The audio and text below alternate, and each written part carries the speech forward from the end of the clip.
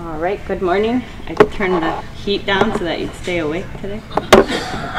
My name is Becky Larson. I'm an assistant professor and extension specialist at the University of Wisconsin-Madison. I'm going to talk a little bit today about bunker silage storage, leachate, and runoff management. I did this project. We had 6 different monitoring sites. 3 of them, I had a graduate student who collected, and 3 of them we worked with our Discovery Farms program. And so we monitored 6 sites to look at silage, leachate, and runoff management. So we see a lot of bunker silage storage these days. I think that's probably an increasing trend all around the U.S. I mean, we're to the point where people are even, aside from the bunkers with walls, making very large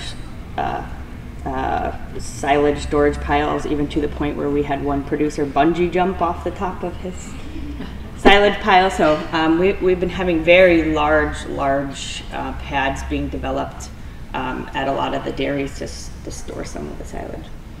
So we've seen increase in interest in how they're going to store it and minimizing the losses from their feed. And then we also have we're trying to look at how should we design some of these storage things to collect some of the leachate runoff. What are our regulations and where do we want to go? So what we see is a lot of people have been increasing their compaction, which is beneficial. I was talking to some of the guys who work on some of the storage, and they're saying, you know, if you don't reach a certain compaction rate, they're seeing penetration of oxygen and air up to 3 feet into the face. And if they're not feeding at a rate that reduces that face fast enough, they're losing a lot of valuable things of feed for the animal. So we started to look at this practice in general because we see a lot of dry weather leachate. Obviously, a lot of the producers like to harvest at a moisture that they don't see some of this production, but weather doesn't always allow that. And at a lot of facilities, we see a significant amount of leachate produced. We know from some previous research, right, that the leachate production has a lot to do with dry matter content, so we really make some recommendations to try to harvest at certain moisture levels for a variety of different feeds, but what we've been seeing is that doesn't always happen.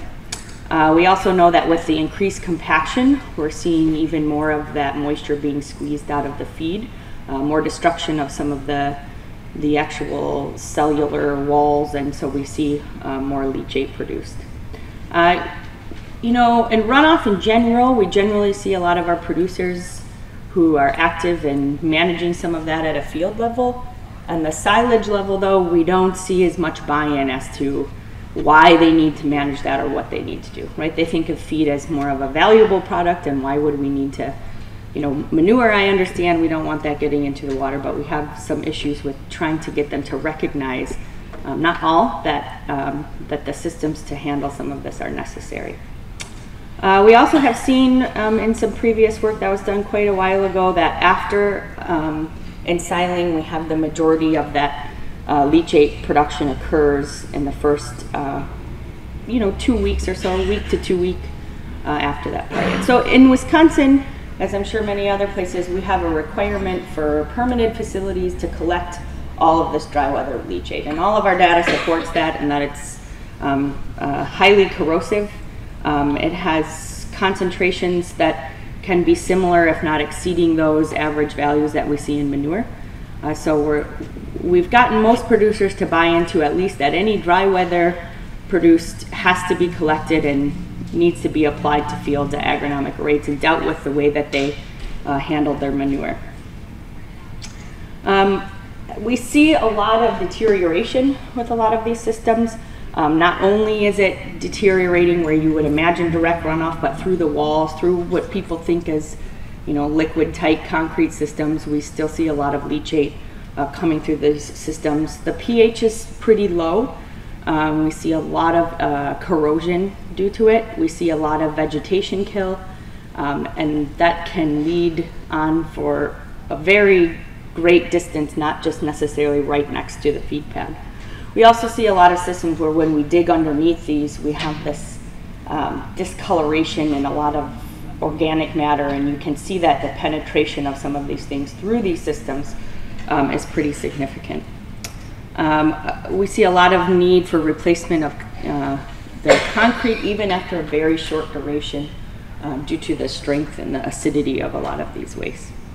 So aside from leachate, we have runoff, right, that's produced during our precipitation event. So again, a lot of buy-in on the leachate collection, not as much on the runoff. We're seeing people who have acres and acres of feed storage pad, and collecting the runoff for that has been pretty significant.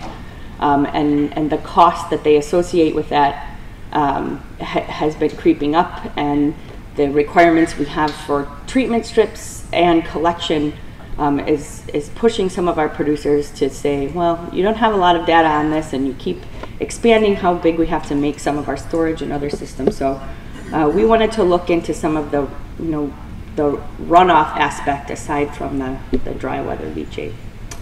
We also see a significant amount of snowmelt runoff from these areas, and the majority of the runoff from these systems, at least in Wisconsin, goes to vegetated treatment areas or vegetated treatment strips, and we know during snowmelt time, the performance of those is not very effective. So in our study, from the 6 different sites, we had runoff concentrations highly variable, which you'd imagine. You could see the range here. We had dry matter all the way up to around 5%.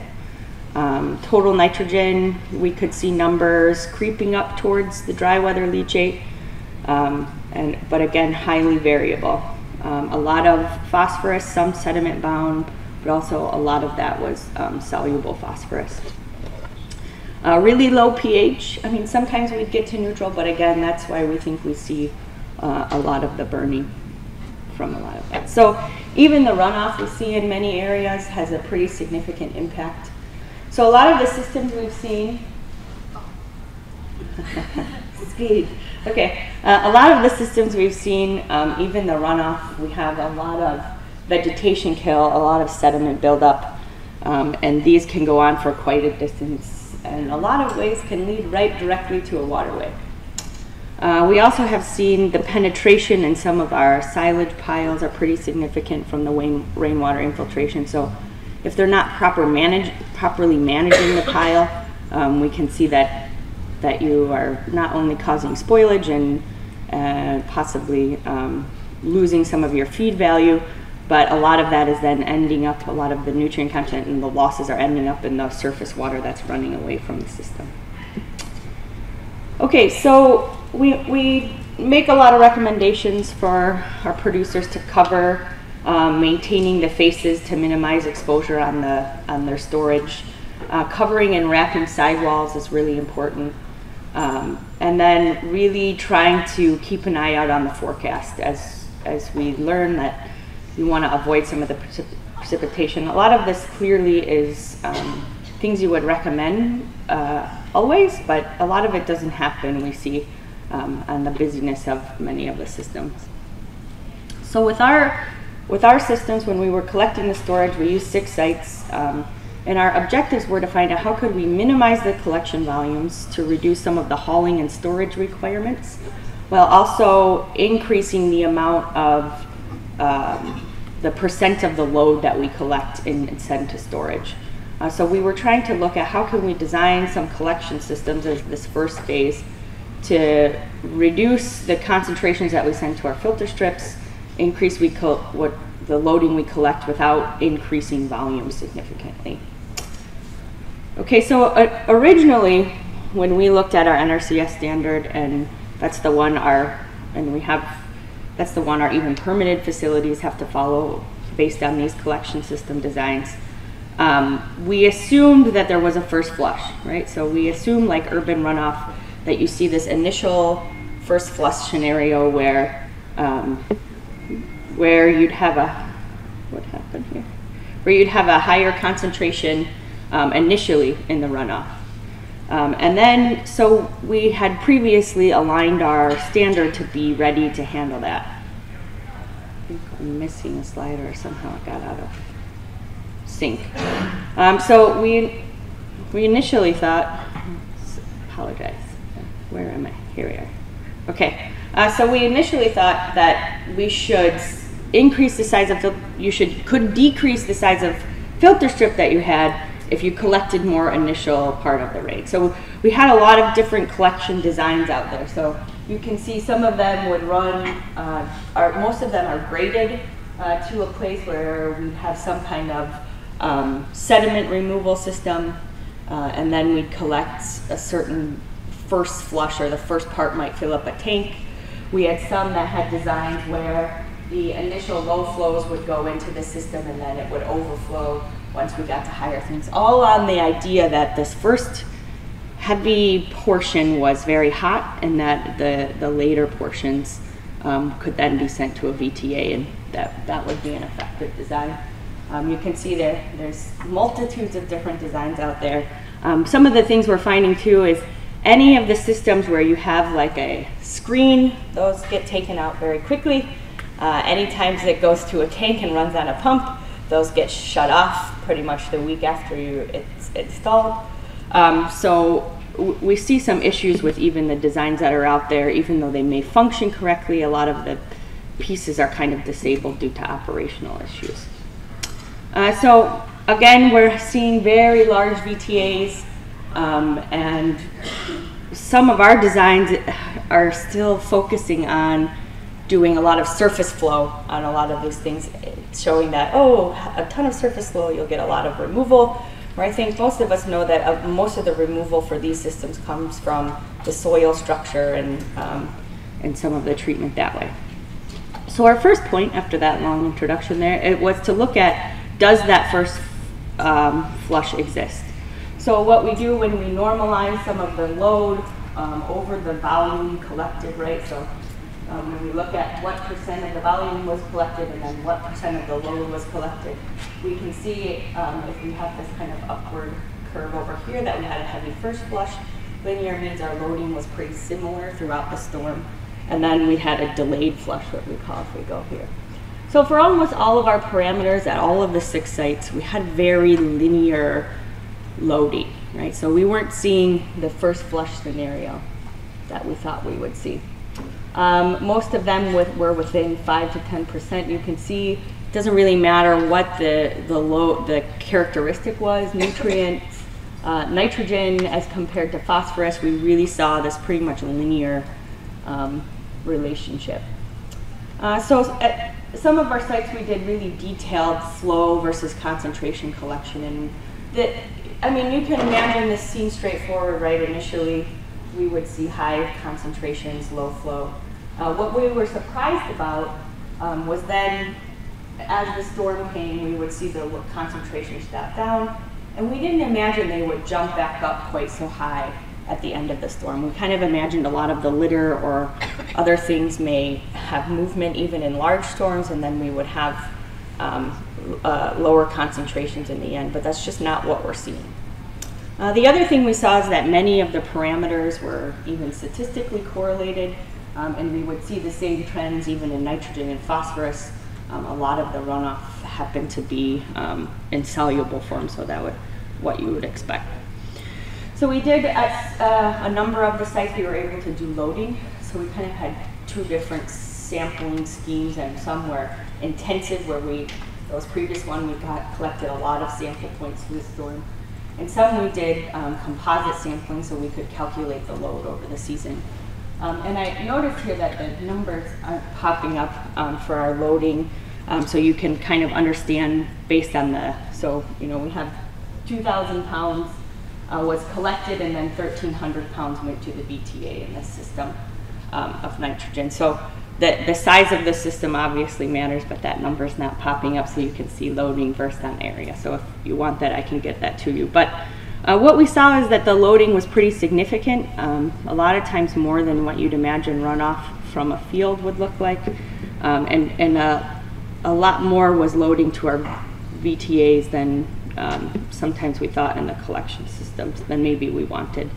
And at these systems, I mean, these are pretty large numbers, and in this first farm, over the years, we saw similar trends, kind of similar with rain, and we're still working through some of the data, but these are huge volumes to collect at some of these facilities.